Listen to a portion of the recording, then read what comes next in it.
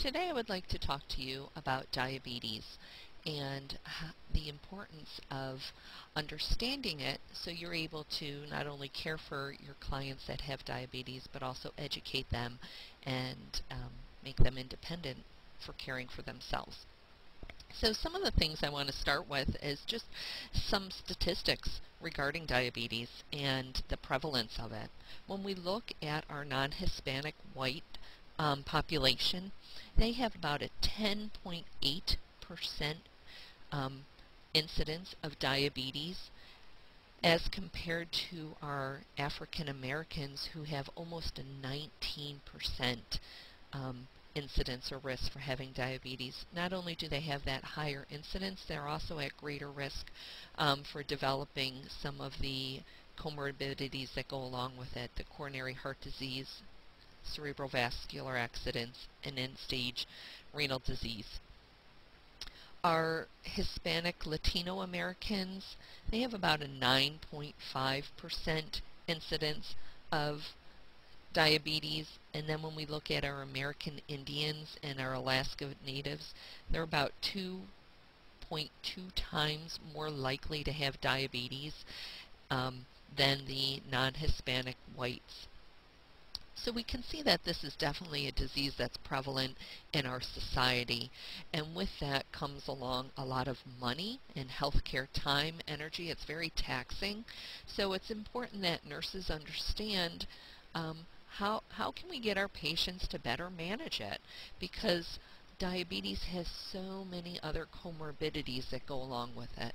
So that's exactly what this presentation is going to do. Cover some of the basic pathophys and then get into disease management. So diabetes, it's a disorder of hyperglycemia. What we're going to see is higher levels of glucose in the blood. And this is due to either the body's inability to produce insulin or the inability to produce sufficient amounts of the insulin, or once the insulin is there, inability to actually utilize the insulin. And this is going to lead to abnormalities with metabolism in both your carbohydrate, fat, and protein. And this ends up leading to structure and function of blood vessels that can deteriorate, and that's when you start seeing some of the side effects or the manifestations of long-term diabetes. One of the words that you might hear out there nowadays is diabesity. It's a little bit newer term, but they're trying to show you the link between diabetes and obesity. So when we look at the different forms of or types of diabetes, we can see type 1 here, which makes up about 5% of all diabetes. You tend to see it in your younger population, your children, adolescents, and these guys actually stop producing insulin and they become insulin dependent. Whereas type 2 accounts for 90 to 95% of all diabetes. It used to be referred to as adult onset. Unfortunately, nowadays we're starting to see more and more of type 2 diabetes in our younger population, and that has to do with lack of activity and obesity. Gestational diabetes is one that obviously our pregnant women will develop during pregnancy, and this topic will actually be covered during your maternity class. As far as the other specific types, we're not really going to focus on them, but they're related to either problems with the pancreas, problems with beta cells. You might have some issue with some of your different hormones, and so that's kind of a small clustering of specific types of diabetes. Some of the different hormones that are out there that we need to have a little bit of an idea on is our glucagon, insulin, and somatostatin. And when we talk about glucagon, it is actually produced by the alpha cells, and it responds to a drop in blood glucose levels. So glucagon is going to raise the blood glucose levels when needed. Your beta cells actually produce your insulin, and they respond to change in blood glucose. And so they're going to actually decrease your blood glucose levels. Your delta cells produce somatostatin, and it actually decreases and assists in regulating insulin and glucagon. So they're secreted into the bloodstream and are able to respond accordingly. Our bodies require a constant supply of glucose.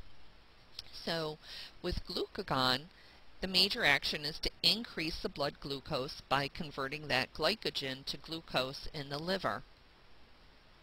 Whereas the somatostatin that we spoke of is going to lower the blood glucose by interfering with the release of growth hormone from the pituitary and glucagon from the pancreas. I don't want you to get hung up on the pathophys of this. I just want you to understand what's going to raise and what's going to lower, because in the end that's what we need to know as nurses.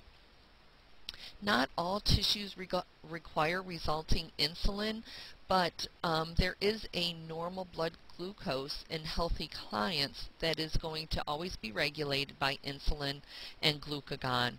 It ranges from about 70 to 110, and that's from the American Diabetes Association. Sometimes you'll see 130, but they're trying to lower that in hopes that we can check and get control of it earlier versus later when we talk about that blood sugar. This slide here is a visual showing you have high blood glucose levels, so the pancreas is going to release that insulin, the cells are going to take that insulin in, and that blood glucose is going to fall. So for those of you that need the visual. And the next slide here is going to show us what happens with a low blood glucose level. You're going to have that pancreas release the glucagon, and the liver's going to go ahead and break it down, and the blood glucose level is going to rise. So some other hormones that can actually affect the blood glucose level. Sorry about that.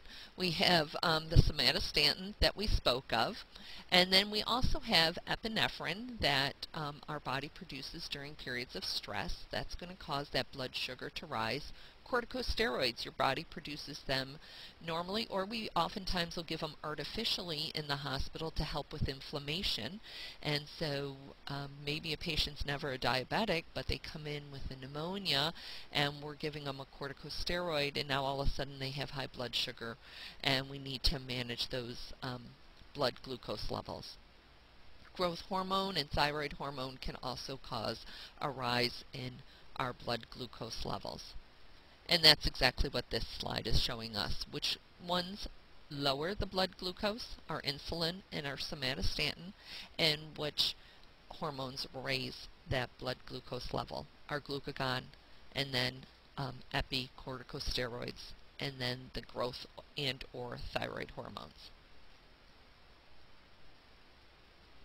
So type 1 diabetes, what's actually going on with type 1?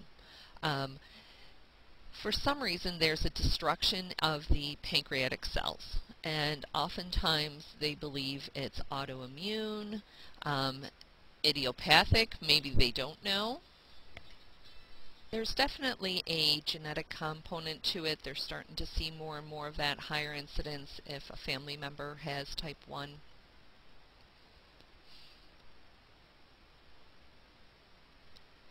So it most often occurs in childhood. Like I said, there is a genetic predisposition for it, and they're also looking at what are some environmental factors that may, did the child have the flu or some type of illness that a virus got in and possibly is the culprit for destroying that pancreas. They're looking at that as well. But you can see there, 1 in 400 in the general population versus 1 in 20 to 1 in 50 of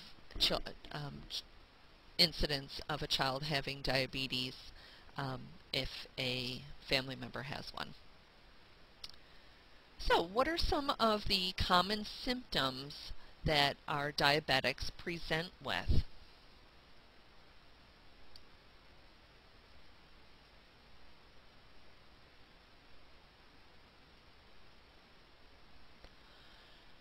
Oftentimes with our type 1, they come in with that hyperglycemia, and that's usually one of the first things. Prior to it, you might see they have an increased thirst, increased hunger, but really it's they get severely sick, they get the DK and come in, and that's when we are first diagnosing these type 1 clients, and they're severely hyperglycemic at that point. Really, you know, if we look back, we're able to say, okay, this has been going on, but they don't seek help. Okay, they're thirsty, they're hungry, maybe they're having a growth spurt, and the parents don't realize it. And what's actually happening is their body begins breaking down the fats and proteins, and you can see that ketones, and that will lead to that DKA that is oftentimes a presenting sign or manifestation. So they have a lack of insulin, and the glucose that they do have is unable to get into the cell without the insulin, so they're hyperglycemic. So if we're going to continue here with our clinical manifestations, some things that we can see, they oftentimes refer to them as your 3 Ps, your polyuria, polydipsia, polyphagia. So extreme thirst, hunger, and then urination. These guys oftentimes are losing weight because of that breakdown that's occurring, and fatigue or malaise, you'll see that as well. They can have some glucose spill over into their urine, and you can also see ketones spilling over into their urine as well. When we start looking at our type 2, okay, referred to as the adult onset, even though we are well aware that our younger population is also demonstrating with it. These guys oftentimes are non-insulin dependent diabetes. Don't get that confused. Our type 2 may need insulin, but if they're able to lose weight, control their diet, sometimes they don't need the insulin and they can just use a hyperglycemic oral pill. And so what's happening here is insulin resistance. So even if they do produce insulin, it's unable to connect with that receptor on the cell and open it up for the glucose to be utilized within the cell. So they actually have what we call functional impairment or resistance, and the actual insulin that they need exceeds what their body is able to produce. Type 2 can occur at any age. Usually it's your older, middle age to older, but like we said, we're starting to see it in our younger and younger. Also, you may see it with some of the medications that are out there. So we might develop it related to maybe a steroid if they had a organ transplant and we need to put them on a immunosuppressant or a steroid there. The steroid's going to drive up the blood sugars, and now we may develop that type 2. So manifestations and risk factors for our type 2, definitely that obesity and the inactivity. We already talked about the different ethnicity and race, higher in our African Americans. We can also see increased risk not only with the gestational diabetes, but with clients that have that polycystic ovary syndrome. They tend to have elevated blood sugars. Um, you can see it increased risk with people that have hypertension and metabolic syndrome. Metabolic syndrome we talk about with our cardiac patients. Those are the people that carry their weight in that abdominal region. They have elevated triglycerides. They have their LDLs are elevated. They have high blood sugars. And they're higher risk for coronary artery disease. As far as their clinical manifestations for our type 2, they're very similar to the type 1. You also want to look and pay attention to those 3 P's that we mentioned earlier, polydipsia, polyphagia, and polyuria, as well as the fatigue, malaise. The onset is a little bit slower with our type 2, and one of the very initial treatments for these guys is actually weight loss and increased activity. So we want to start educating them early on. We don't want to talk to them about an ideal weight loss, but let's start with trying to lose some weight, okay, because it can be very daunting. If we say, oh, you need to get down to 120, if we can say, let's start by losing 10 pounds, and also increasing that activity. That's a great way to manage your blood sugars, is activity. As far as complications of diabetes, this piece of it can be very extensive. That's when we talked about how expensive it is for our healthcare system. It has to do with all of the complications that go along with it. Some of the acute complications with our hyperglycemia is that diabetic ketoacidosis with our type 1, our hyperosmolar hyperglycemic state with our type 2, and we're going to talk about that in just a minute here. Another complication you may see is the dawn phenomena, and this actually is a rise in the blood glucose early in the morning. They usually say around 4 to 8 a.m. But it's not in response to a hypoglycemic episode. They're not actually sure what the cause is, but they believe it's related to the nocturnal increase in growth hormone. And that's going to decrease the peripheral uptake of glucose. So these patients have a rise in the blood glucose early in the morning with the dawn phenomena. The Samagi phenomena, what's happening here is they believe it's actually related to a rebound of hypoglycemia that occurred during the night. And so you'll see a rise in the morning blood sugars to a hyperglycemic level. And this may actually lead to insulin resistance for a possible 12 to 48 hours. We're really going to focus here on DKA and hyperosmolar hyperglycemic state. So when we talk about our diabetic ketoacidosis, there's an absolute deficiency of our insulin and the hormones that are going to help regulate that insulin. And so we have increased glucagon, which is going to lead to that DKA. And so what we see here is hyperosmolarity.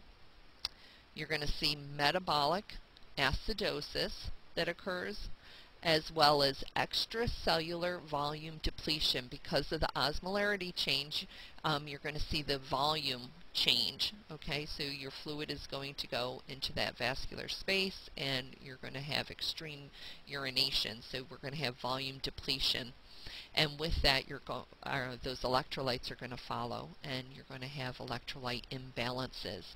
So we lose our volume. So you're going to see problems with perfusion. If I don't have volume, I can't maintain a blood pressure, and therefore I can't maintain perfusion, as well as my electrolytes are going to become imbalanced. And once we start losing our electrolytes, we're going to see problems with possible cardiac function, muscle tone. Here is just a visual slide showing you what's happening with our DKA, and you can see that increased I'm sorry, decreased uptake of the glucose, um, which is going to lead to that glucogenesis. And so we're going to have higher levels of glucose, which is going to lead to that osmotic diuresis. So sugar is going to draw that water out, and so we're going to lose that volume, like I said, and you're going to have volume depletion, and we're going to have problems with our circulation. So our manifestations are severe dehydration and also the electrolyte imbalance, and you're going to have severe acidosis. And so these patients need immediate medical attention, and you're going to see them with low blood pressures, change in level of consciousness. You need to replace those fluids, and when we talk about that, it's quite a bit of fluid, 8 to 10 liters. And we're going to start with just normal saline, okay, isotonic, and then we're going to move over to half normal saline, a hypotonic, and we're also going to do regular insulin, and regular insulin is the only insulin we can use IV, and so these patients may need to be put on an IV drip of insulin, and we need to monitor those electrolytes quite vigilantly.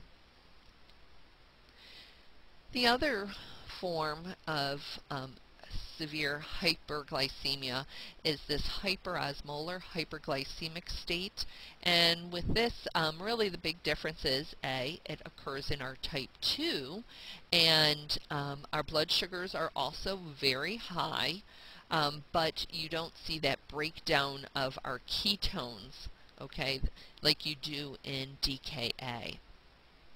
It's very, very serious. It's a little bit slower onset than our DKA, but you can see some of the same manifestations as far as that severe dehydration. Okay, so therefore you want to make sure you correct the fluid imbalance as well as your electrolyte imbalance, and we need to decrease our blood glucose levels. You need to remember that you cannot change your blood glucose levels drastically. Okay, I need to fill the tank with my fluids, and then I need to gradually bring down my blood glucose levels. They might actually need to be admitted to an ICU if their blood sugars are greater than 700. You want to watch for their ventilation. You can see some of that Kussmaul breathing going on. You want to watch if we actually have a shock state, and that would be in relation to that low blood pressure because of the low fluid volume. If the patient is unresponsive, we may need to go ahead and put an NG tube in them, and we would feed them via other sources than PO if they're not awake, obviously. And like I said before, we're going to administer that insulin. It would be regular insulin is the only one that you can ever administer IV. Hypoglycemia. When we talk about hypoglycemia,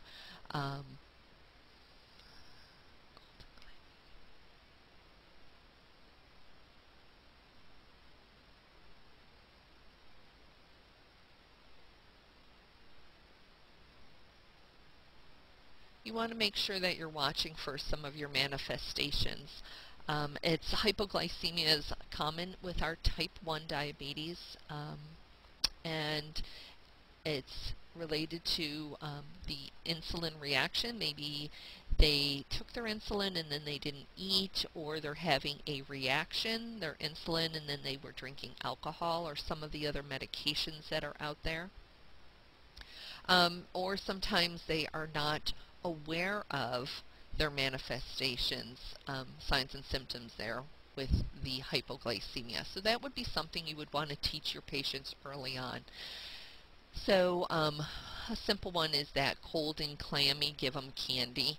Not that we really want to give them a whole lot of candy, but we definitely want to make sure that we are giving them something to bring that blood sugar up.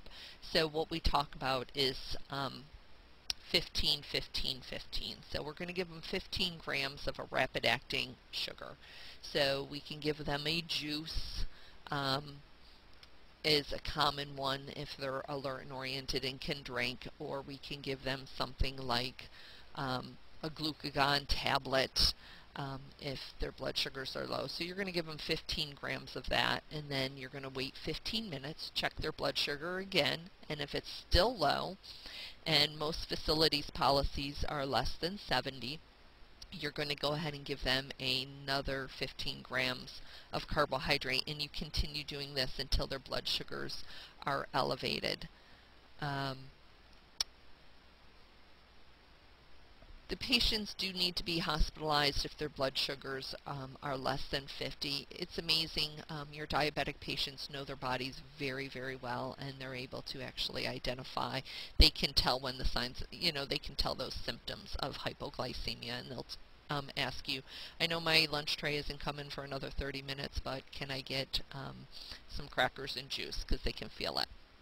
So we can give them, like I said, some juice. We can also give them some glucagon tablets. If they're unable to swallow, you can actually give them something called glucagon, and you can give that sub-Q if need be, IM, or you can also do IV.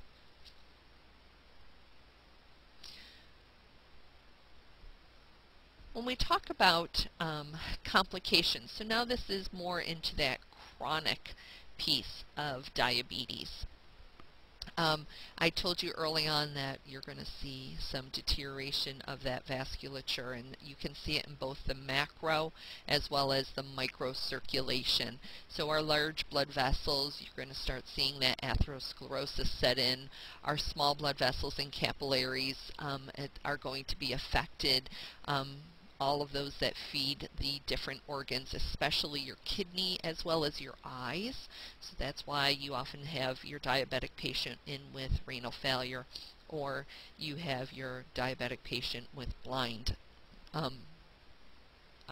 either blind or deteriorating eyesight. Coronary artery disease, there's a huge link between diabetes and that. Coronary artery disease, as well as hypertension and stroke and peripheral vascular disease. So it's real important here, guys, that you start and teach them managing those blood sugars early on.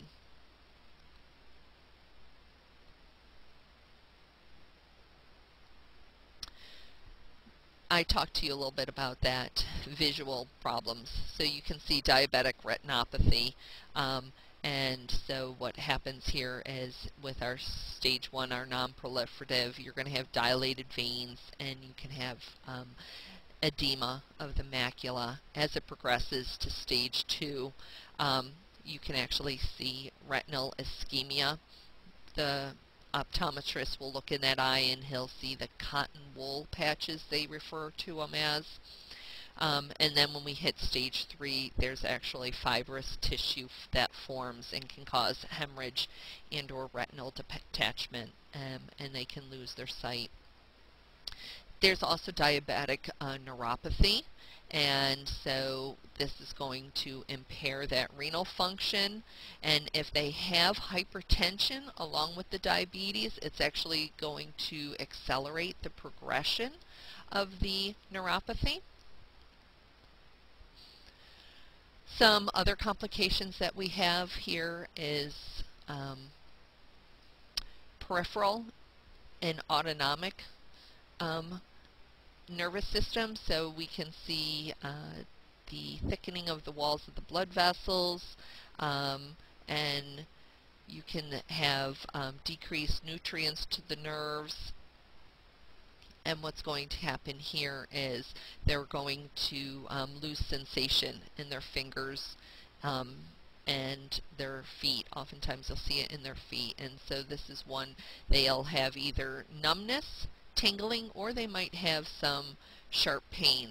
And that's why it's so important that we make sure that we educate the patients on looking at their bottom of their feet every single night, because you don't want them to step in something, step on a nail. I've had many patients, I stepped on a nail, didn't even realize it, didn't feel it, and didn't notice it until either the end of the day, and then we get into all sorts of problems because their wounds don't heal well because good nutrients, blood flow isn't getting down to that periphery. With our peripheral neuropathies, you can also see carpal tunnel syndrome with these guys. They can oftentimes have numbness in their palmar surface with that fourth and fifth digit in their hand, or sometimes you can see foot drop in these guys. When we talk about the palsy of that third cranial nerve, these guys, remember that's your ocular motor nerve, so they can have headaches, eye pain. They will actually have inability to move that eye up or down, or sometimes medially. The red culopathy is pain over a dermatome, so they can actually lose sensation in their skin, cutaneous sensation there if it follows a dermatome. Diabetic femoral neuropathy, you'll see pain and weakness there. And then what I started off by talking about was the entrapment or compression of the medial nerve. So you can see that carpal tunnel syndrome, or that palmar surface with that fourth and fifth digit, the numbness there. Some of the visceral neuropathies, sweating dysfunction, you'll have decreased sweating in the hands and feet and possibly increased sweating in the face and trunk. Abnormal papillary function, so you'll have constricted pupils.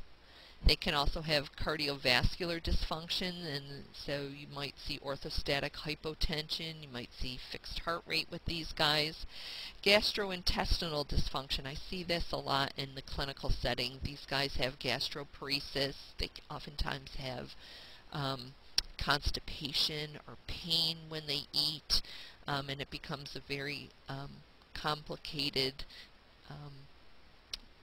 disorder because of the link between trying to get them eating healthy and eating meals when they take their insulin, and because of that abdominal pain, it's difficult to get that regulated. Genitourinary dysfunction, they may have inability to empty their bladder completely. You may see impotence going on. Oftentimes there's alterations in moods with these patients, definitely high risk for depression.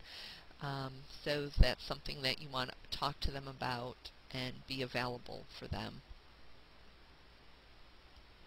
Some other chronic complications that we may see with our diabetics, increased risk for infection, which I think you are all aware, very difficult once you have a patient come in with a wound, if they're diabetic, to try and get that to heal. So you want to be vigilant about that good foot care, because you want to be able to prevent it, because once they have it, it's difficult to control. Periodontal disease progresses more rapidly, so you want to talk to them about good oral hygiene. And the feet, again, I keep talking about that because we see it so often in the clinical setting related to the neuropathies and the vascular changes that have gone on here. So when we talk about the feet, it's important that they look at their feet, and they look at them, you know, every single night before they go to bed. If they're unable to bend over and get down there, either A, have a mirror, something they can hold their foot up to, or have a significant other. But they want to look for cracks and fissures in the skin. They want to look to see if there's any pressure. They have a hard time buying new shoes because breaking in, that can wear and just cause a blister, and that progresses to an actual ulcer. Ingrown toenails, it's important that these guys take real good care of their nails, that they cut them straight across. They don't want them rounded, and they shouldn't be going to salons and getting the pedicures or anything like that, because you don't want to, they're susceptible to the infection. Oftentimes it can begin as a superficial ulcer that extends deeper down and becomes much more complicated as they progress. So, what are we going to do with these guys? We need to make sure they closely control their blood glucose. The better control they have of their blood glucose, the greater chances of reducing their risk of all those complications. So how do we control that blood glucose? We can do it either through, like we said, exercise, dietary management, or medications.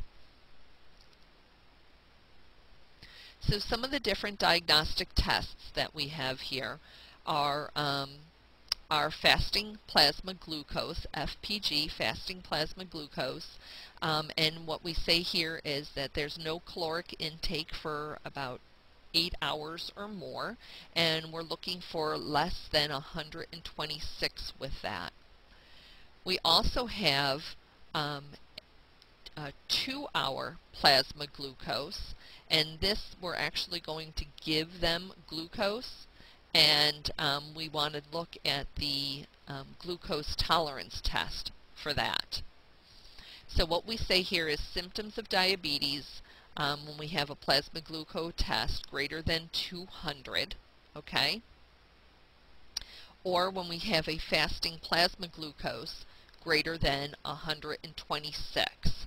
All right, greater than 126 indicates diabetes with a fasting, or we do a oral glucose test, and 2 hours later that glucose is greater than 200.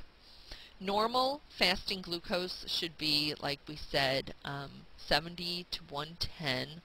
Impaired is greater than 100 but less than 126. And it used to, like I said earlier, we used to say 130, and they've lowered that down to 110 because we're trying to catch these people earlier in that pre-diabetic stage. So impaired fasting glucose if the blood glucose is greater than 100 but less than 126.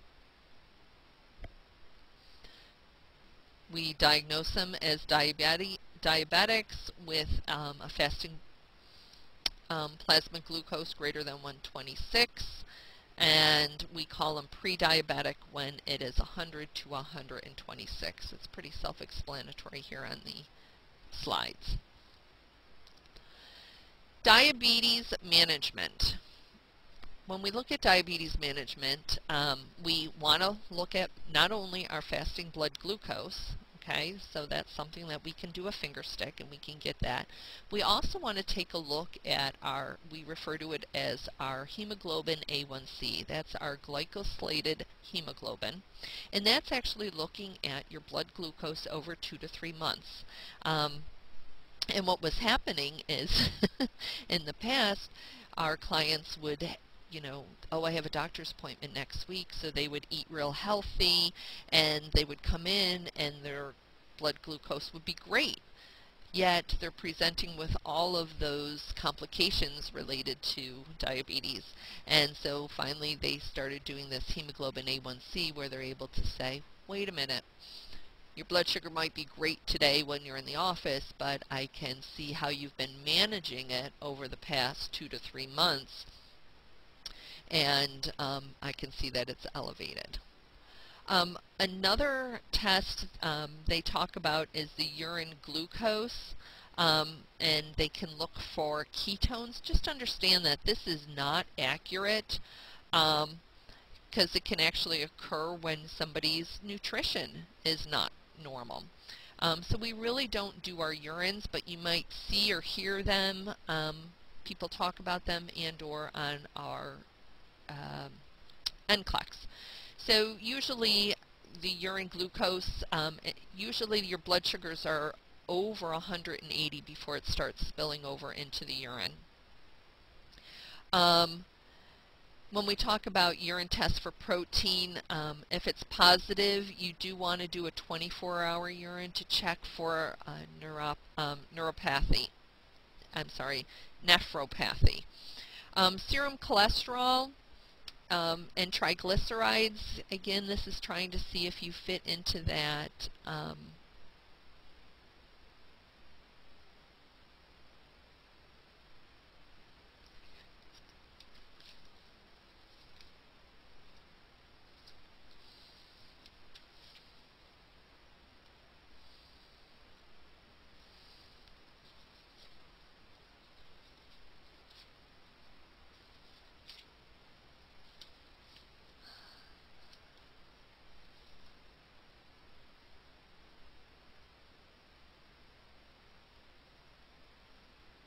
that metabolic syndrome. And also, these guys are higher risk for problems with the cardiovascular system, atherosclerosis, so you want to keep a close eye on those cholesterols. And then your serum electrolytes, again, high risk for having electrolyte imbalances, especially when we talk about DKA or HH, hyperglycemic hyperosmolar. So we need these patients to do some daily monitoring.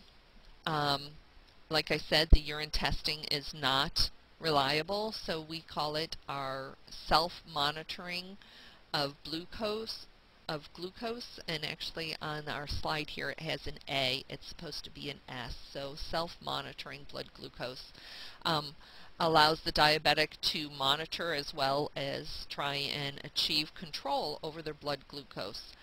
It's going to decrease the dangers of hypoglycemia, and we encourage them to do it 3 to 4 times a day. There's multiple types of machine and monitoring devices out there. We just want to make sure that your client knows how to use them appropriately, and or their significant other. We can also another thing that's out there is a continuous glucose monitor device. So when we talk about monitoring your blood glucose level, we need to make sure that the patient is familiar with their equipment, and so that they have a lancet. They have strips. Make sure the strips are not outdated, and also make sure, especially in the hospital setting, that the lot number of those strips correlates with the machine you are using, and then you also need the machine or the monitoring device. Be aware here that clients with higher hematocrit can actually have falsely low blood glucose. Okay, clients with higher hematocrit levels can have falsely low blood glucose level, and those with low hematocrit can have falsely higher blood sugar levels. Medications may cause inaccurate results. Something like vitamin C or uric acid can actually cause those results to be inaccurate. And I already said make sure these strips are compatible with the meter. Some of the pharmacology that we use definitely would be insulin. Okay, you'll see that with your type 1 diabetics. It's definitely not a cure, it's just a way that we can manage. And sometimes patients that aren't insulin dependent will need it during stressful situations. So you come into the hospital and you're sick, and you've always been able to manage your glucose with an oral hyperglycemic. Well, now all of a sudden you need to hypoglycemic. Now you need to manage it with a actual dose of insulin. So we have stress. We talked about those corticosteroids. We would absolutely use insulin with our DKA or our HHS. Sometimes the way we feed a patient, TPN definitely drives that blood sugar up, as well as tube feedings if they're a high caloric tube feeding. So when we talk about insulin, there's several different types. We need to understand that we can have rapid acting, long acting, ultra short acting, medium acting. So we're going to start off here with our insulin Lispro. Okay, so this is our rapid acting, um, or our ultra short acting, and then also we have regular insulin, which is just a short acting. Um, so when we go back, let me go back here to Humalog. That is a seafood insulin, so the onset is less than 15 minutes. They encourage you not to give the insulin until you see the food on the floor. Okay, regular insulin is your short-acting. It is clear when it's in the vial. It's the only one that can be given IV, and we use it to treat our DKA and our HHS. NPH is an intermediate acting insulin. This one, it appears cloudy in the vial. It's one that you need to roll between your hands. You don't want to shake it. Your insulin glargine is one that cannot be mixed with other insulins. It has a constant effect, so it works for 24 hours. It does not have a peak time on it. When you're preparing your insulin, make sure that you have the right syringe. Okay, it is dispensed as units, so you need a syringe that can measure units. And I can't tell you how often I get into the clinical setting and students pick up a tuberculin syringe and they want to use that, and they're going to measure that use that to measure their insulin, yet their insulin comes in units. So you can have it come in two ways. It can be 100 units per ml or 500 units per ml. They have to be given parentally. Okay, so we're going to give them sub-Q, and just be aware of your sub-Q sites. We can also give regular rapid-acting insulins in a continuous infusion device, and you see those a lot of times with your young kids, real brittle diabetics. They have better luck managing it using an insulin pump, and that administers it for them. It'll be placed in their abdomen. Type 2, when we talk about type 2 diabetes, we hope to manage it with oral medications, but we can't always do that. So these guys will also be candidates for insulin. If they're in the ICU, or if they have multiple comorbidities and their blood sugars are bouncing up and down, they will also be a candidate for insulin. With our type 2 diabetics, if we manage their blood sugars and we control them real tight, postoperatively they have decreased risk of infection.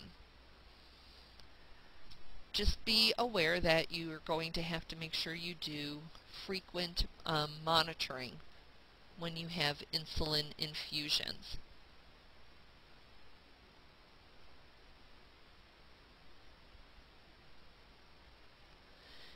So, nursing implications. Pumps definitely allow more normal regulation of blood glucose.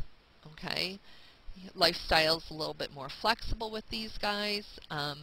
They are actually able to have a little bit more flexibility in what they eat, just that they need to make sure that they are monitoring quite often. The key here is that they need to keep their needle site clean if they do have a pump, and there's actual special injection products. Usually when we talk about the pumps, those clients have extensive training, and a diabetic educator usually works with those patients on how to work with their pump and how to manage it. So that's really not a focus at this level.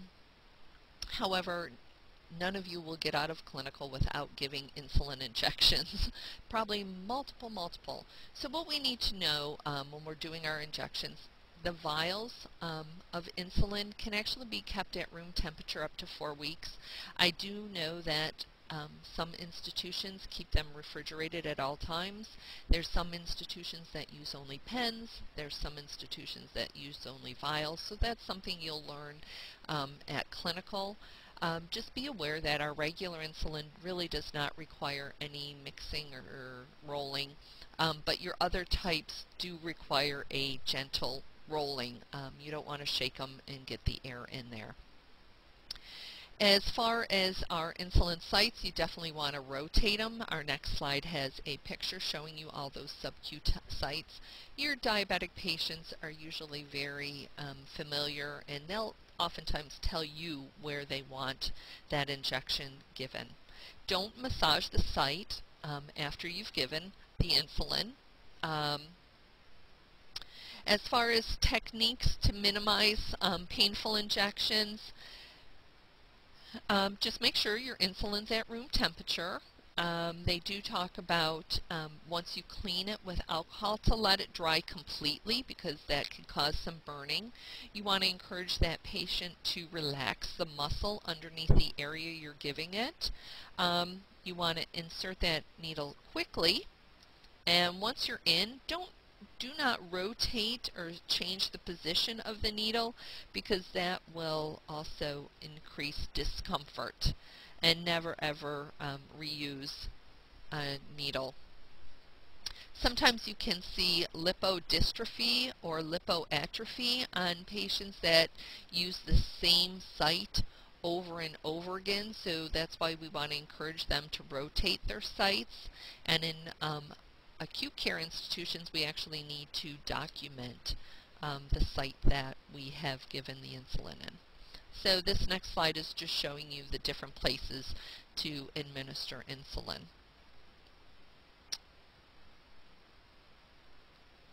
Other pharmacological therapies is to use with our type 2.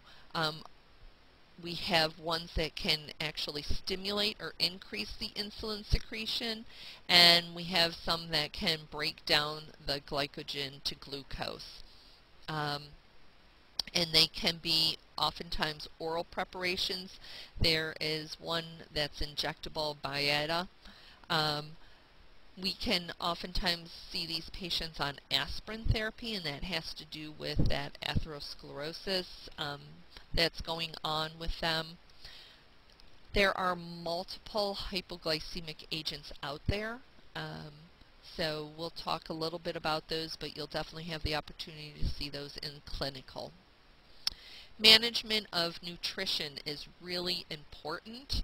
They need to have a balanced diet, and we need to make sure we kind of look at when they're eating and balance that with when we are administering our medications. ADA does recommend that we maintain near normal blood glucose levels. We want our lipid levels to be near optimum, and we want our diet to provide adequate calories, but we want those calories to be healthy. You can stay within your calorie range, but yet it's being filled with Mountain Dews and Cheetos. So you just want to make sure that they're healthy calories. And we want to prevent and treat complications of insulin. Okay, so remember that insulin can cause the hypoglycemia, and if we need to, we can treat that. And improve the overall health of these clients. So carbohydrate intake is actually individualized with each patient. What ADA is recommending is about 45 to 65% of the daily diet is coming from carbohydrates. And when we say that, we want it to come from healthy carbohydrates. So plant foods. You will get your carbs also are found in your milk and some dairy. Protein should account for about 10 to 20% of your daily kilocalorie intake. And again, we want to encourage healthy proteins, so low fat, low cholesterol. Remember, we are trying to prevent other complications that oftentimes occur. And fat should be about less than 10% of our daily kilocalorie intake. Fiber, we encourage 20 to 35 grams of fiber daily. Remember, constipation is a complication with these guys. Our sodium, we want it to be around 1,000 milligrams per 1,000 kilocalories, so really not to exceed 3,000 milligrams in a day. We want to restrict that refined sugar with these guys, and also when we talk about alcohol consumption, we want to either avoid it, minimize it. We want to recommend those light beers. You don't want the sweet wines, the drinks with the juices. All of that can drive those blood sugars up. Sick day management. So in the acute care setting, this is really what we're going to want to focus on, is when you're sick, when you're stressed, those glucose levels go up. So we want to make sure that we're monitoring that blood glucose every at least 4 times a day. Usually it's AC and HS. It says here test urine for ketones if our blood glucose is greater than 240. You really don't see that in acute care settings anymore. What we'll do is get a lab draw with our blood glucose level, and usually in the acute care policy you'll read greater than 400. So please check your institutional policy for that. You want to make sure that you continue your normal insulin dose. Oftentimes what you'll see is they'll get a regular routine dose of insulin, and then they will also get a sliding scale. So if the patient is to get 10 units of Lispro QAM, we'll do that, as well as get a blood sugar AC, and if the blood sugar is elevated, they'll have a sliding scale, and let's say the sliding scale is saying to give 4 more units, so we'll give the 10 for the routine, and then we'll give them the 4 for that elevated, and that's what you'll see a lot in the acute care settings. And also there will be policies as far as when to call that healthcare provider. Exercise definitely helps control blood sugars. It keeps them in a nice even range, so we want to encourage exercise. We want to talk to them about managing their weight. You want to encourage them, if they are going on, let's say, a bike ride, to make sure they have some type of carbohydrate with them. So if they start feeling the signs and symptoms of hypoglycemia, they can pull over and eat that snack. Avoid exercising in extreme heat or cold, and try and regulate that exercise in conjunction with when they've eaten and when they've given themselves either their injections or taken their medications. As far as surgery goes, they're actually investigating transplanting pancreatic cells, replacing that. Just be aware that surgery can alter self-management, and we'll oftentimes see hyperglycemia post-op. You can also see that your patient is at very high risk for infection. Their wound healing is going to be a little bit slower with our diabetics. They are at higher risk for either hypo or hyperglycemia, as well as fluid and electrolyte imbalances. If they are a diabetic, as far as insulin goes, it's very individualized. So you want to make sure you do a thorough preoperative screening. On the day of surgery, you don't want to give any intermediate or long-acting insulin. Or if you do, you may need to alter the dosage from what they usually take. And so oftentimes this is referred to the physician to find out exactly how much they want to give, because sometimes we'll walk in there and the nurse will be like, no, I'm just going to hold everything. And really that may be not the case. Their blood sugar is, 260 before they even go down to surgery. So what they say is They may receive none. They may get half of usual intermediate or long-acting dose prior and half in the recovery room. Sometimes they'll take the total dose and just divide it into 4 equal doses. So this is something that you want to make sure that you clarify and that it does not get overlooked on your patient. Insulin dose with a client with type 1 or type 2 with pre-op glucose, you want to take a look and see how high their blood sugar is. If it's greater than 200, they may receive IV glucose. So what this is talking about is when your patients are going for surgery and their blood sugars are possibly on the low side, and it's difficult to detect if a patient has hypoglycemia when they are under anesthesia. So they may actually require something to bring their blood sugar up. On the other hand, if their blood sugar is elevated, we need to make sure that they are checking their blood sugar as well, intra-op and post-operatively. So this would be very individualized, and it's just something that we need to make sure that we are following. If the patient is on oral hypoglycemics, sometimes they're actually held 1 to 2 days before actual surgery. So this is another thing we would just need to make sure we clarify with our healthcare provider. Education. It is so important that we talk to our patients about diabetes, that they understand it, and usually it's not just the individual patient or client. Usually this involves the entire family, because who does all the cooking? Who does all the shopping? Is the patient actually going to check their blood sugar, or are they going to have their significant other? Sometimes they'll have a family member from outside come in to check their blood sugar. So you want to make sure they know how to manage it all the way around. Make sure they are able to identify that hypo or hyperglycemia. Make sure they're able to understand the lifestyle changes that are going to occur. And it's going to be very difficult to make those lifestyle changes if you're the only one in the house doing them, and yet your family is still continuing to eat the sweets or the unhealthy food. So it tends to be the whole family is trying to make these changes.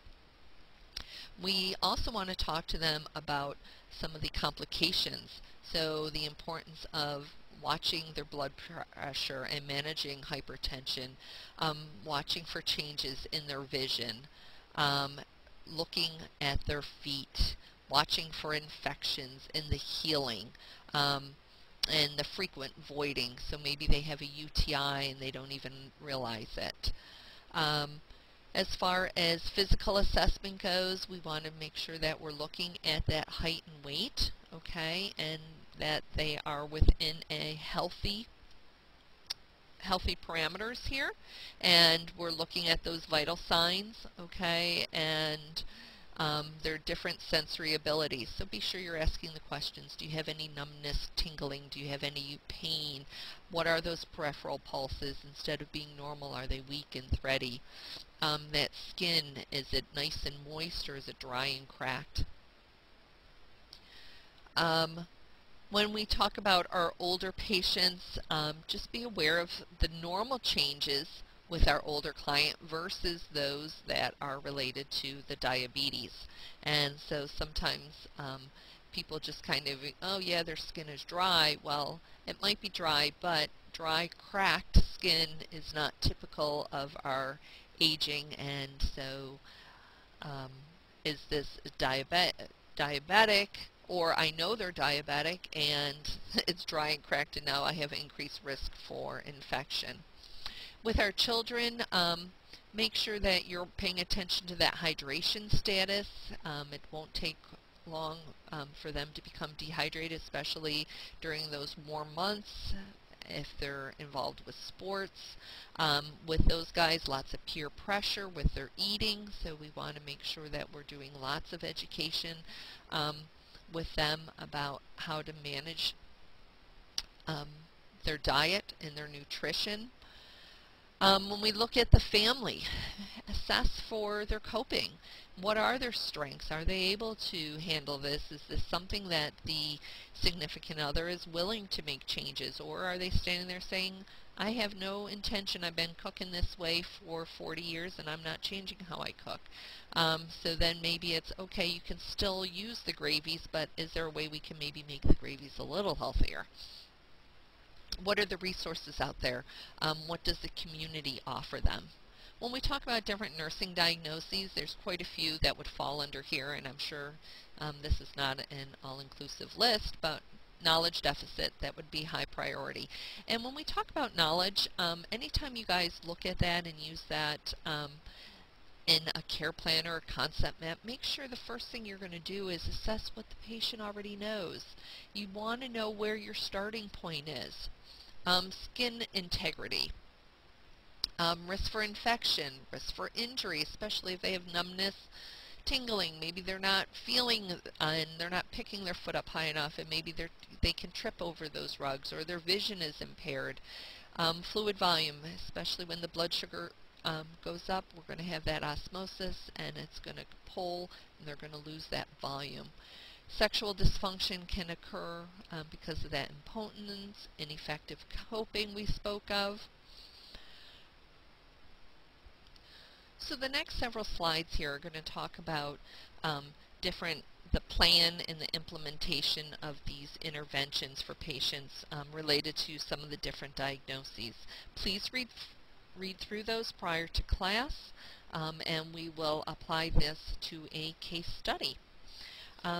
Diabetes can be a very, very large, daunting topic. It's impossible to go through healthcare without coming in contact with clients with diabetes. So this should give you an overview. Please refer to your book for any questions, and in class we will be going over case studies and some other interactive strategies to help cement this topic as well as bring you to the level of application. Thank you.